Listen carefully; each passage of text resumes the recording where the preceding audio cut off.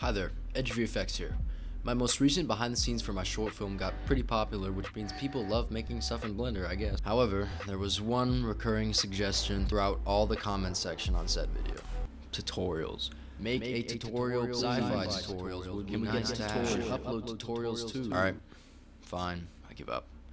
Here's a tutorial for motion tracking in Blender, which is, in my amateur opinion, a very underrated, if not the most underrated, part of Blender that I feel doesn't get talked about enough.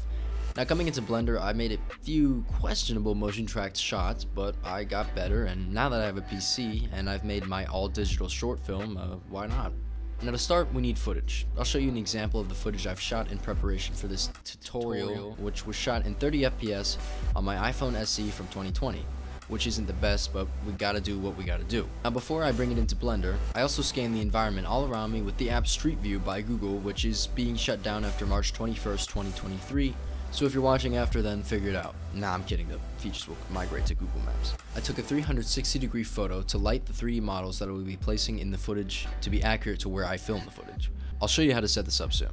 So I start this process by booting up my PC, obviously.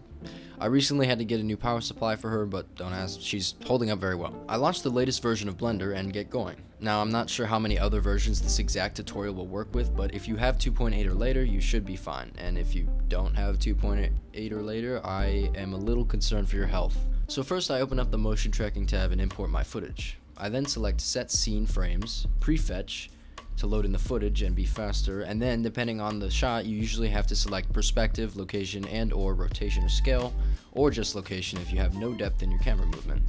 Now I think for me perspective is going to work best, so I use that and then select detect features, which will automatically select points throughout my footage and track them. But what's the use of this information if you don't know why you're doing what you do?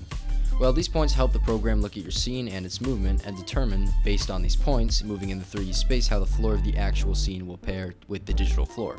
If you see points attached to something that is moving or not static, go ahead and delete them. You can also use the Clean Tracks feature to filter tracks by the amount of pixel error they contain. Once you press Solve Camera Motion in the tab below, you can move on to the next step, which is setting up your digital camera. At the top of this tab, select Setup Tracking Scene and you will see both your points as well as your camera in the digital space. Now you can adjust this to line up with your digital floor or whatever, and once you think it looks good with the default cube lined up, you can add your own model. Now I honestly didn't know what to do with this shot until an idea struck me during a voice chat with the renowned Arc Music, who makes all the music you're hearing in this video. I don't know, man. I don't know. This is tough. Oh! Brainstorm. Eureka. Is that how you say it? Yeah. Alright, I have an idea. So I decided to make a missile. Just as a disclaimer, I do not own missiles or have access to nuclear warheads, but if I did, I'd probably use them on you-know-who. So I based models loosely off of nuclear warheads and missiles. Unfortunately, I could not photoscan them, although I did reach out to the President of the United States. He left me on red, just like my eggs. Designing the launch bay was a bit of a hassle, but I got the rest of the bunker to be underneath both the shadow catcher layer, which can be set up under the transform properties, as well as the floor layer Blender sets up for you when you create your track scene. I then set up the lighting with the 360-degree image I took earlier by saving it to my photos and then importing it onto my computer,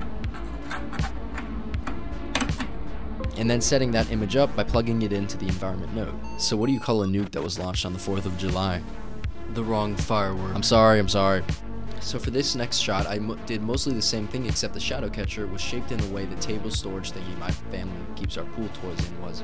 So the shadows are more accurate where the rifle hangs over the edge of the These rifles used are actually the same rifles I use in my short film, which is up now and you should check it out if you haven't already. It's made entirely in Blender with the compositing, editing, and etc. done in After Effects and Premiere Pro. So after doing this, the next step is to send some screenshots over to my Discord server, link in the description by the way, and get some feedback. So after tracking this out and rendering it, I realized I have the markers I used to track my footage, and they needed to be painted out. Now my smooth brain thought two dumb things. One, wow, these markers can definitely be done by AI in the After Effects perfectly. And two, this will be fast. I'll do the ones that aren't even in the shot first, so I can waste my time. The AI didn't work perfectly, but after realizing I did all the markers that weren't in the shot, I was, to say the least, disappointed in myself. This is why you'll never be better than just joshing. But I got rid of the two that were there, and it looks pretty good with some grain correction and color grading. I'm proud of these shots, and something I've failed to mention up until now is the smoke simulation I did for the missile launching, which I rendered after making the script, so I have no idea how it turned out. Let me know in the comments below. Also, what do you call a well-planned microwave? A tactical nuke. I also want to let you know that I'm working on a big commission for someone that I'm very excited to show you all soon. It's a work in progress, but I'll have more news on it soon. That about wraps this up. I'm honestly very happy with how these shots turned out, and if you have any questions about how I made them or anything else, feel free to ask in the comment section below or even on the Discord server, which is also linked below. A huge shout out to Arc Music as always, who provides my music for this video and the rest, and check out some of my recent videos if you haven't already, such as my short film right here, as well as my behind the scenes for it here. After making the script, so I have no idea how it turns out. It was a advanced. I didn't script this part. Oops.